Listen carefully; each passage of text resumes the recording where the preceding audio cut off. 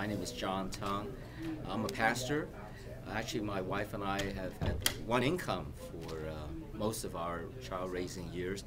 We had 3 kids at college at one time because they're only 38 months apart. So let me just give you a quick rundown how that can be done. First of all, I want to say our kids are, I say, average intelligence. They didn't get into Ivy League schools, but they got into good schools. We didn't have any savings really for them. So this is how we did it. With the first one, okay, she applied as a physical therapist to a program at Boston University. And since that was a brand new program, they really tried hard to make it possible for this new group of students to go. So she had a significant amount of scholarship. But aside from that, there was some savings she had. She also worked and studied during the school. We contributed a certain amount because we had finished paying off our car loans. We just simply used that same money towards college.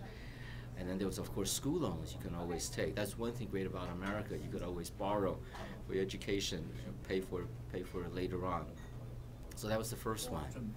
The second one also wanted to go away to college, and she didn't want to go to the local school, the University of Maryland. She wanted to go to something like Boston University.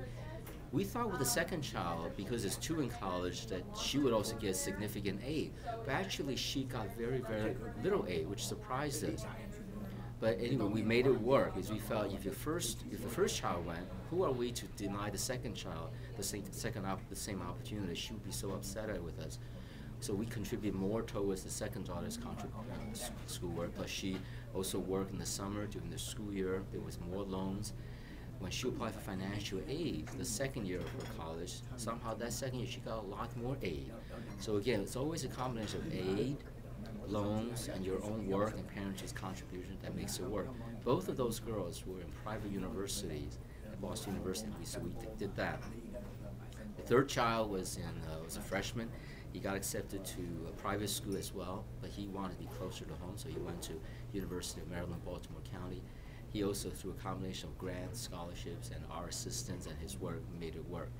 So this is how you do college without having 529s.